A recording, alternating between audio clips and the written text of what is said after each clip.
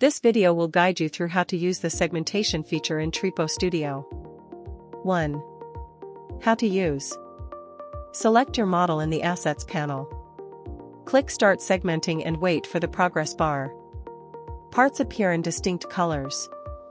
2. Refine your segments. Brush. Brush over areas you want to add or remove from a part, then confirm. Focus on broad strokes. Use the eyedropper to click on the desired part, and then any area you brush over will become your selected part. Drag to adjust brush size. Add part. If you think there aren't enough parts, click Add Part. Click the brush, select the new part's color and start brushing to create the new part.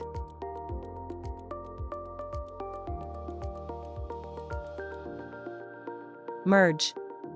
Left-click the parts in the left sidebar, or Control-click on the model, to multi-select the parts you wish to merge. Click Merge. Part completion.